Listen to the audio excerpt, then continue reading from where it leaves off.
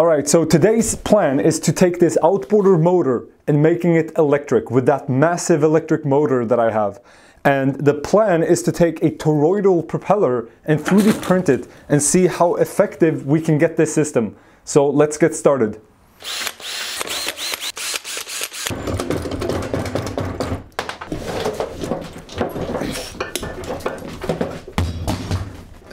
And all my tools have rust on them, so I can't even open the plier.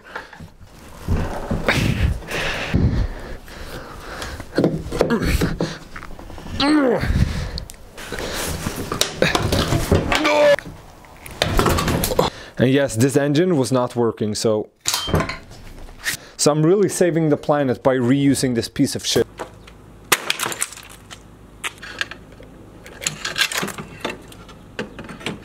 Okay, here's what we ended up with. I removed everything. The entire engine compartment is just empty. It's a shaft going down to the propeller, and that gave me a lot of confidence that this is going to work, because I was a bit worried about the reduction for this electric motor. Maybe this wouldn't be strong enough to turn this propeller quickly.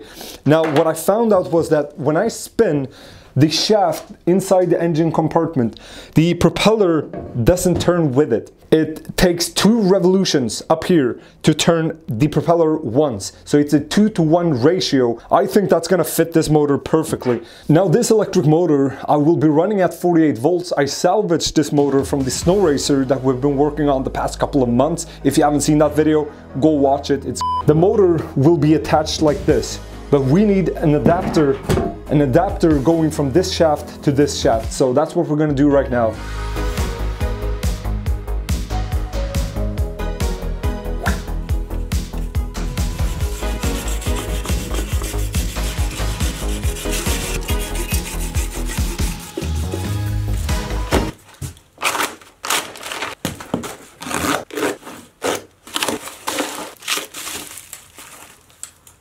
Okay, I got some paper because the entire engine compartment is filled with grease. So I'll try to get that out and then we can paint it.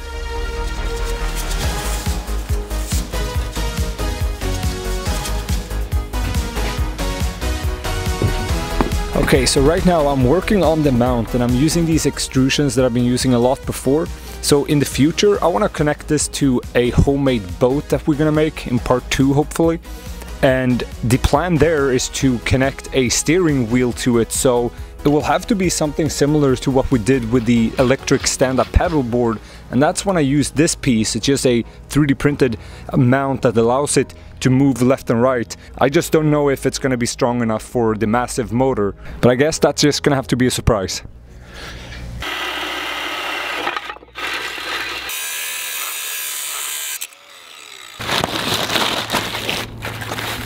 No, this won't be the final adapter, but this is the 3D printed version that I made just to make sure that it works before I get the one in stainless steel, and that's going to be a lot tougher.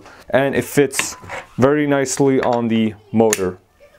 Okay, so what's left is to 3D print some kind of standoff that allows us to use a threaded rod to go all the way through, and so we can bolt it on the housing and on the top of the motor so that it holds it in place. And I'm going to do that for all 4 points on the motor.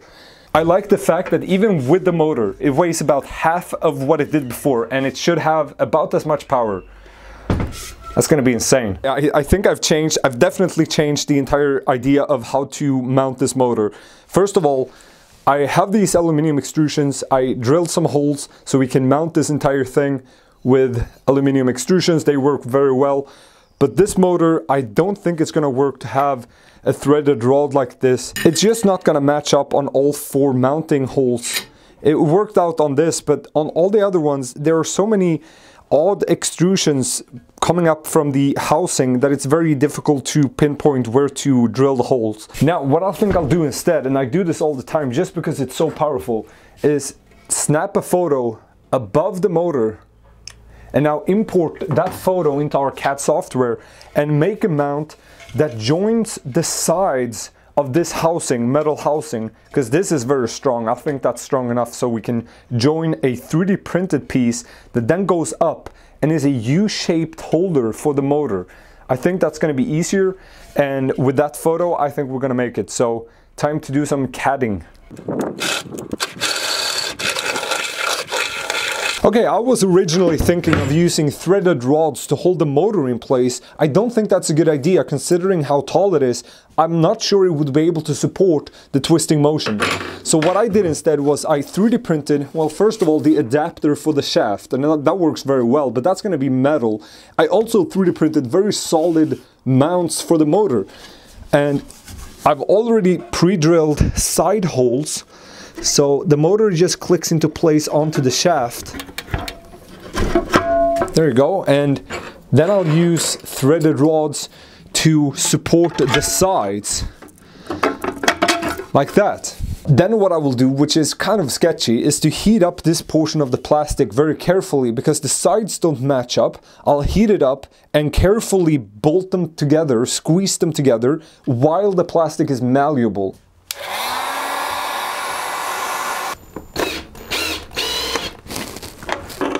The nut is going into the plastic, so maybe a washer could help. Okay, worked pretty well, not perfect. Alright, so now with the motor in place, I'm gonna get started on the steering, and that's gonna be this chunk of plastic mounted on another piece of plastic. And that's gonna be the steering with a bolt going through this assembly, and it's gonna be moving left and right by wires we're gonna connect to these arms. Alright, so let's get this part bolted on here.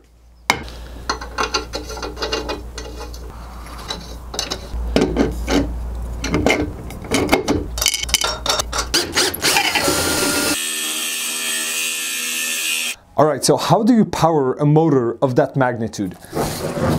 With two of these batteries. We're gonna put them in series and make a 50-volt battery. And that's gonna go into this controller. And I have an extension cable that lets us make a series connection. But now on the opposite end, this going to the battery and this going to the motor, I'm using these lug nuts. I've tried a bunch of other connectors, they always get hot, and these just won't.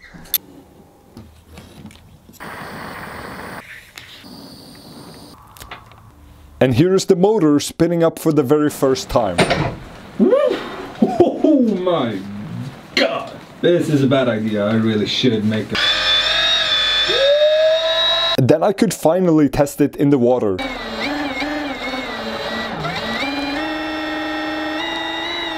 Alright, the 3D printed part, that's flexing quite a bit. I'm gonna have to reprint that, but honestly, everything else seems to be holding up great. No problem, no issue whatsoever. It's just a whole lot of plastic. Come on, it can't go wrong.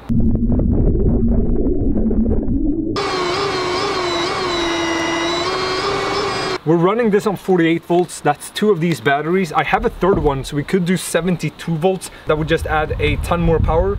Not in this video, maybe in the boat video that's coming up next.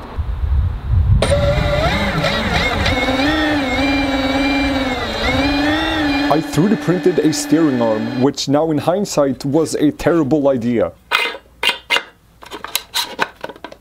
Thank you PCBWay for sponsoring this video. The new adapter turned out great, and it's very valuable having a company that can do CNC machining, 3D printing, sheet metal fabrication and injection molding accessible to you. That way I was able to use their online manufacturing service where you can choose exactly how and in what material you would like your part to be made out of. Because the part would be in close proximity to water, it was probably a good idea to check the stainless steel box to fight against rust. They also have an instant quote feature for their custom PCBs, so go ahead and try it at PCBWay.com. The adapter joining the motor and the shaft is plastic, it's 3D printed. So I asked PCBWay if they could make one out of metal, and here it is. It's stainless steel and it looks fabulous. So that's gonna have to be changed, but I also 3D printed a new version of this part, which is way stronger.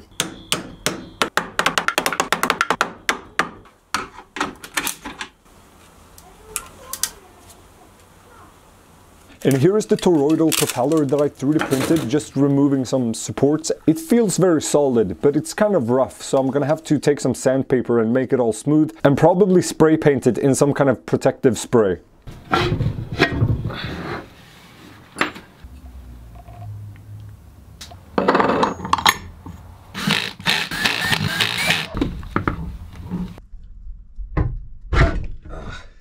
But day 2 of testing didn't go as planned.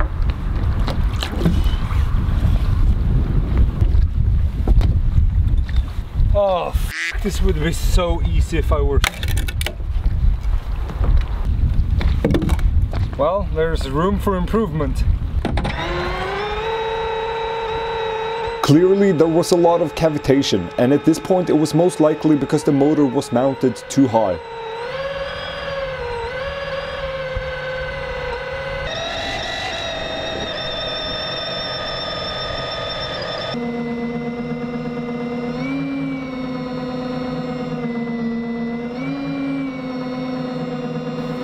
Well, the Achilles heel of this setup, and the reason I couldn't go more than 40% throttle, was this part here. I thought it was gonna break for sure, and that's just gotta be metal.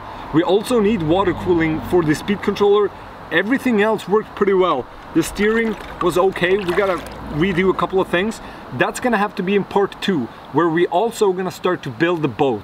This is the end of part 1. I hope you enjoyed it, and I'll see you again in part 2.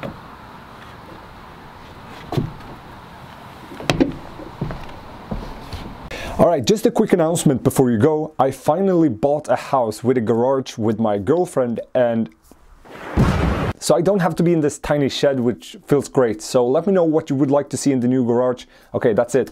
Bye.